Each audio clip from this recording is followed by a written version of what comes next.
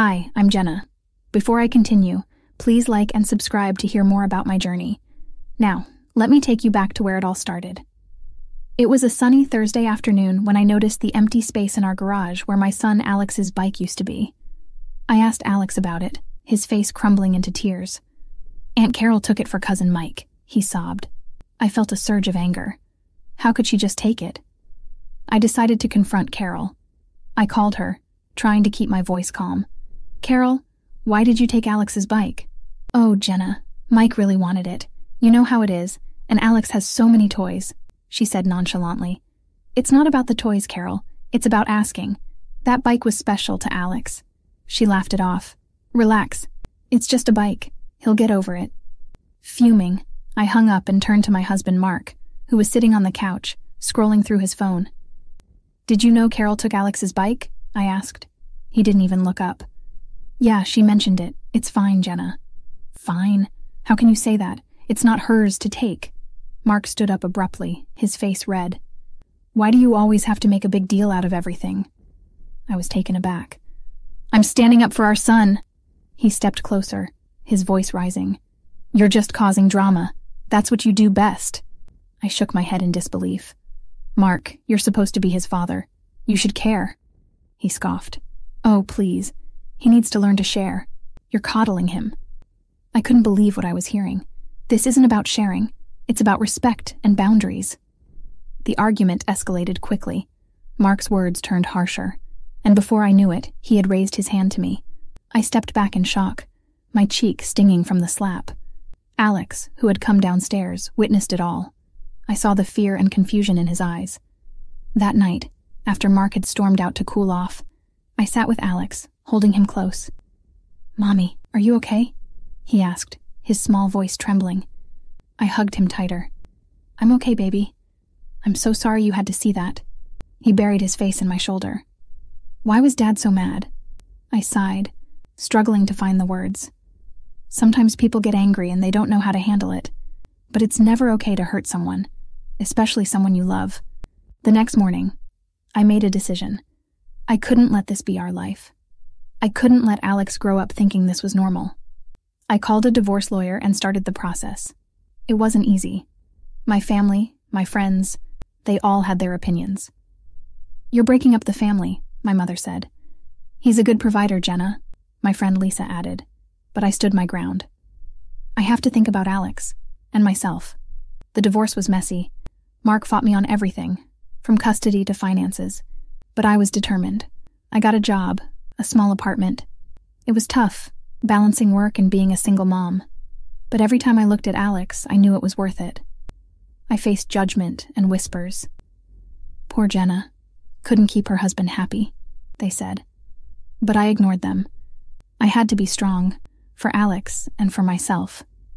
Life after the divorce was like navigating through a storm. The small apartment we moved into felt alien, its walls echoing with the uncertainty of our new life. I juggled between jobs, trying to keep afloat financially. Alex, who was 8 now, could sense the tension. One evening, after a long day of work, I found Alex sitting at the kitchen table, his homework spread out. Mom, can I get a new bike? He asked, not looking up from his paper. I sighed, sitting beside him. Not right now, honey. Things are a bit tight. He nodded, a look of understanding beyond his years crossing his face. It's okay, Mom. I can wait. The guilt weighed heavily on me. I wanted to give him everything he lost and more, but all I could offer was my time and love. My phone rang, shattering the quiet of the room.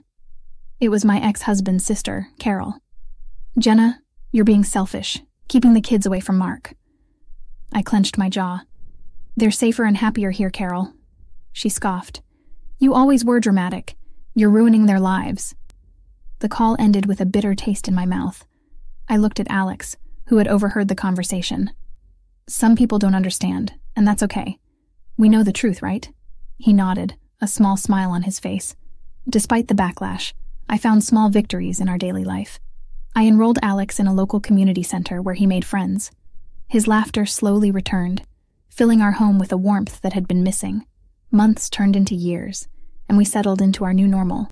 Alex grew more confident, and I found a better job. Our conversations were no longer about what we lost, but about our dreams and plans. One day, coming home from work, I found Alex in the living room, his school project laid out. "Mom, I want to do my project on strong women. Can I talk about you?" Tears welled up in my eyes. "Of course, honey. But why me?" He looked up, his eyes sincere. "Because you're the strongest person I know. You fought for us, for a better life. That's what true strength is." In that moment, I realized the impact of our journey. I wasn't just rebuilding a life. I was setting an example for Alex, showing him resilience, hope, and the courage to face adversity. Our journey wasn't easy, but it was ours. We built a new world from the ashes of the old, a world where we were free to laugh, dream, and grow. A world where we were no longer victims of our past, but architects of our future. The years had flown by, and with them, my life had transformed. Alex was now in high school, a smart, compassionate teenager. I had worked my way up in my job, finding stability and even a sense of pride in our small, cozy apartment. One late autumn day, a knock on the door jolted us from our evening routine. I opened the door to find Mark, my ex-husband, standing there, a shadow of his former self. His eyes held a certain desperation I hadn't seen before. "Jenna, I need to talk to you. It's important." I hesitated, but something in his voice made me relent. We sat in the living room, the air thick with unsaid words. "I'm sorry, Jenna. For everything," he started. "I've been through a lot. Lost my job, my house. It made me realize what I had and lost." I listened, my emotions a tangled mess. Part of me wanted to find some solace in his misery, but all I felt was indifference. "Mark, people go through tough times, but that doesn't erase the past." He looked down, nodding slowly. "I know, I was hoping maybe we could start over, as a family." I let out a dry laugh. "Start over? After what you did?" He reached out, but I pulled back. "I've changed, Jenna. I really have." "Change doesn't undo years of pain, Mark. It doesn't erase the fear in Alex's eyes every time he heard your voice." He was silent, the weight of my words hanging heavy between us. "You walked out of our lives. We struggled, we cried, but we also grew. We don't need you anymore, Mark." He stood up, his eyes pleading. "I'm alone, Jenna. I have nothing. And whose fault is that? You chose your path, Mark. Now live with it." As he left, the door closing softly behind him, I felt a chapter of my life close.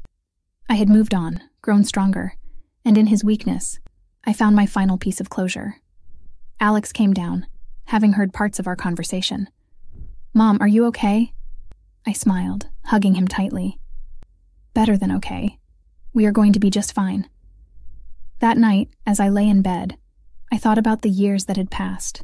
The struggles had shaped us, made us who we were. Mark's return was a stark reminder of how far we had come. I had once been a woman shattered by betrayal and pain, but now I was a fortress, unyielding and strong.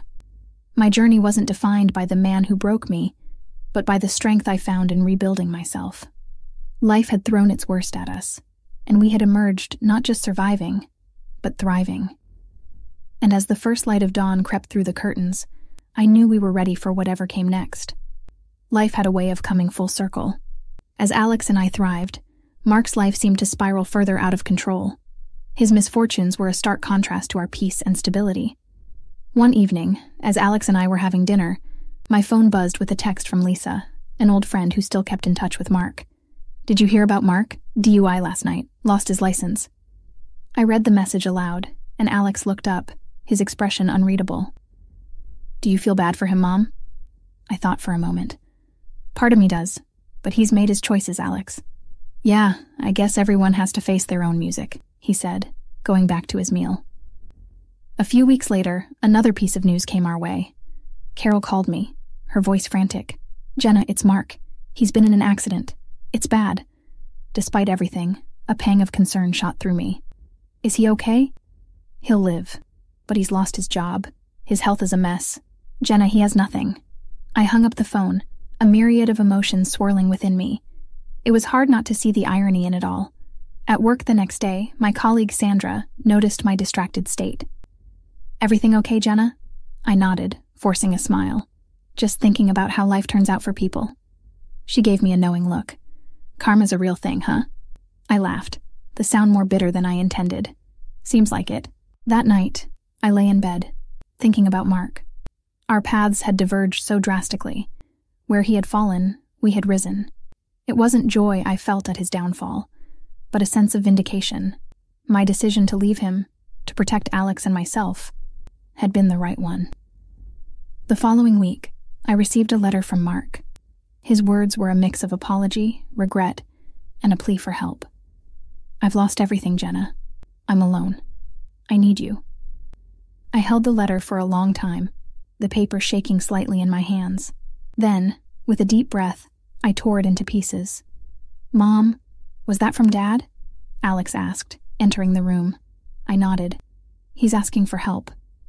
"And what are you going to do?" I looked at my son, seeing the strength and maturity he had gained over the years. "Nothing, Alex. We've done all we can. It's time for him to take responsibility for his life." Alex hugged me, his embrace full of understanding and support. As I watched Mark's world crumble from a distance, I realized that our own world had never been more solid. We had each other, our strength, and a future full of promise. The path we chose wasn't easy, but it was ours, and it had led us to a place of peace and resilience. Mark's fate was his own making, a series of choices that led him to where he was. And as for us, we were proof that sometimes the hardest decisions lead to the brightest destinations. The years continued to roll by, and with them came the sweet taste of triumph and peace.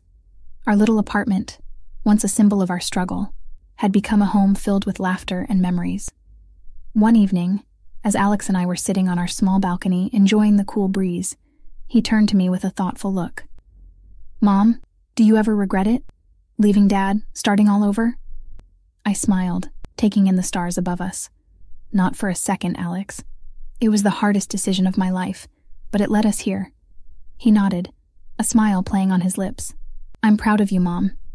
You showed me what real strength is." Our conversation was interrupted by a phone call. It was my boss, Mr. Thompson. "Jenna, I have great news. The board loved your project proposal. They want to implement it company-wide." I was ecstatic. "That's amazing, Mr. Thompson. Thank you for believing in me." After hanging up, I shared the news with Alex. His excitement matched mine. "You're going to be famous at work now, Mom." The following weeks were a whirlwind of activity. My project took off, bringing recognition and a sense of accomplishment I had never felt before. At work one day, Sandra came up to me, a big grin on her face. "You're the talk of the company, Jenna. How does it feel to be a superstar?" I laughed, the joy bubbling inside me. "It feels like I'm finally where I'm supposed to be, Sandra." The success at work was sweet, but the true triumph was in the life Alex and I had built. He was preparing for college, a bright future ahead of him. The values of strength, resilience, and kindness I had tried to instill in him were now a part of who he was. One quiet evening, I sat down to write in my journal, a habit I had developed over the years. It was a way to reflect on our journey, to see how far we had come. From the ashes of a broken marriage, we rose. We faced challenges and judgments, but we never gave up. Our journey was not just about surviving. It was about thriving. We didn't just endure, we grew. And in the end, we found happiness, not in spite of our past, but because of it. Closing the journal, I looked around our home, a sense of peace washing over me. We had come full circle, from the depths of despair to the heights of happiness. Our story wasn't just one of survival. It was a testament to the power of resilience and the unbreakable bond between a mother and her child. As I turned off the lights, ready to call it a night, I realized that our story was one of hope, a reminder that no matter how dark the night, the dawn always comes. And when it does, it brings with it the promise of a new beginning, a new chapter waiting to be written. And that's the end of our story. Before you go, I have a question that I'd really like to hear your thoughts on. If you were in Jenna's shoes, would you have given Mark another chance for the sake of past memories and family? Or would you stand by your decision as she did? This is a deep and complex decision many face. Share your views in the comments, and let's discuss. Don't forget to like the video and subscribe to the channel for more thought-provoking stories like this one. Your support means everything. Thanks for watching.